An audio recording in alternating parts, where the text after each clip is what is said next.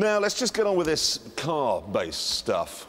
Starting with buses, because reading through your notes, it seems you're not really a big fan. I don't like buses. Well, you know, I think that the bottom line of it is the bus shelter for me, because you're waiting for a bus, first of all, in something that's been named after a charity for homeless people. And also, when the other fact about buses is when you see a nutter in the street, you ask yourself, how did he get there? The chances are he came on a bus, because when you go on a bus, they're always full of nutters, and I think it's the sane reaction to think, actually, no, I don't want to be sat next to people like this. I don't like getting off the bus with vomit down my sleeve because someone has been sick on me. I actually think it's time to get a car. What about bus lanes? But you see, bus lanes, they make me very cross, and I've been stopped in a bus lane. I was going in a bus lane in a Fiat 127, and... Surprised they saw you. Yeah. And a policeman just stopped me. In fact, what he did, he came to the window. He said, do you know what he said? He actually said, "Are you a bus?" to me. And then I thought, well, I might be able to talk my way out of this one, because... so I said, you're new to traffic, aren't you? And, you can't... But don't joke with the policeman, because once you've joked with them, they say, "Oh, I see, you're funny, are you?" Get out the car, and then he's booking me, and it all got very grown up, and he was doing a ticket, and then, as I was doing that, another Fiat 127 pulled up behind mine. So I said, "Look at that, you wait all day, and two of them turn up at once." And... Oh, very good. Because where are you on the 4x4 debate? Well, I'm one of these, you know, people who have a 4x4. I drive one. I drive a Land Cruiser, which is about the biggest one you can get. Yeah. And regularly now, I'm on school runs with 7 or 8 kids in the car. They've all got seat belts, they're all front-facing. I don't know any other car I could do that in. Otherwise, I'd go in 2 cars, you know. But it's true, 2 cars. Well, even 3. If you've got 8 children, you have 3 cars. 3 cars. That means one of the children will have to drive the 3rd one. But it isn't. That's just crazy, Jeremy. It's just never going to wash. And the people you get hassled from are from these builders and their transit vans go, "Oh, you shouldn't be in a car like that. You should be in a Mini." And you say, "Look, what do you got in there?" They've got a packet of biscuits and a hammer in the back of their transit. Going around looking for the nearest cafe, you know?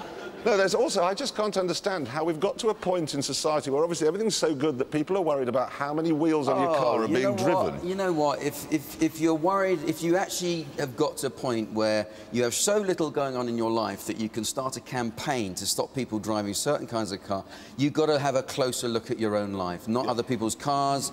Do an evening course. You know what? Because, of course, you do have some social responsibility because you drive a Vespa, am I right? I have got a Vespa. At the moment it's garaged, and I got a penalty for keeping it in the garage. I didn't know you had to keep it licensed even if you weren't using it, or you have to tell them I got this. So if you make it a garden ornament, it's still... Even if you do that, yeah, I've got this, these bastards that run the whole thing, wherever, Norwich or somewhere like that. Are they? Where are they based? Swansea. Swansea. Well, there you are, you see. Exactly. You have to work in Swansea, so you take it out on the rest of the nation by sending out penalties to people for keeping their car in the garage. You shouldn't really be driving a car, because, well, you took your driving test 4 times. Well, does that...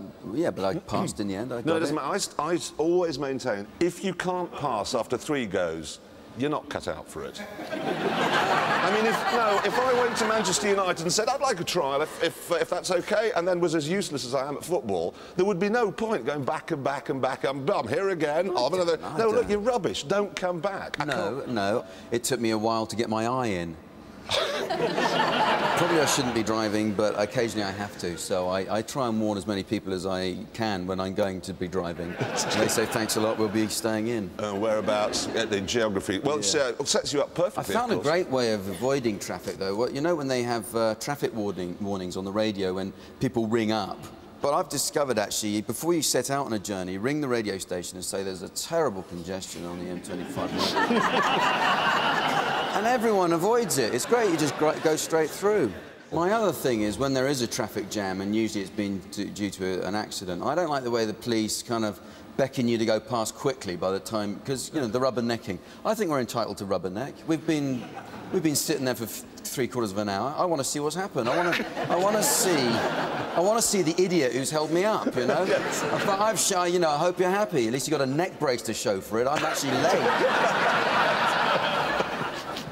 Anyway, listen, your lap.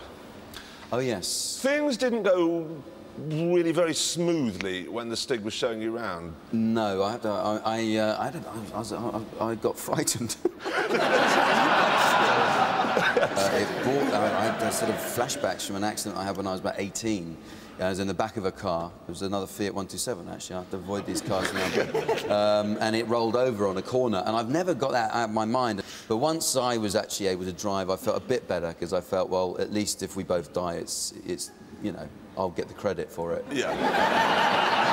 I killed the Stig. Yeah. Well, shall we have a look at this, well, allegedly sedate lap? Well, shall we see that? Yeah. OK, let's put it on here. Oh, that's not a very sedate start. It's the first time I've driven a manual for 12 years, so...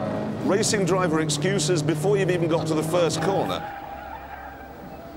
Oh, my God, that's not very fast, Jack. No. I might not... You're not even meant to brake here, you're just going to take that. No. You don't need to brake when you're going that speed, that's for sure. I'm in control. I'm in control. There you go.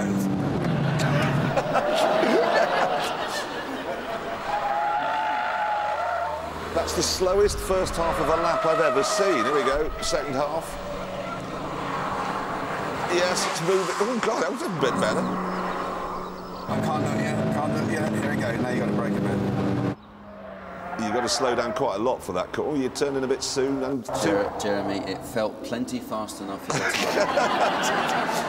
And there we go. Hurry? Across the line. There you go.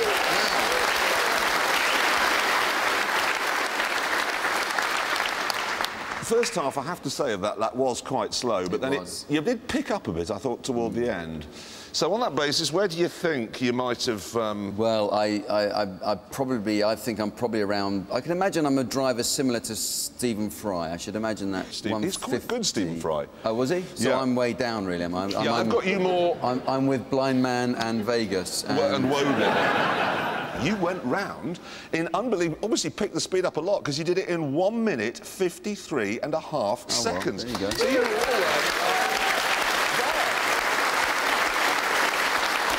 Bill Bailey. Next time you see Bill Bailey, he'll be able to say, ladies and gentlemen, Joe, you please.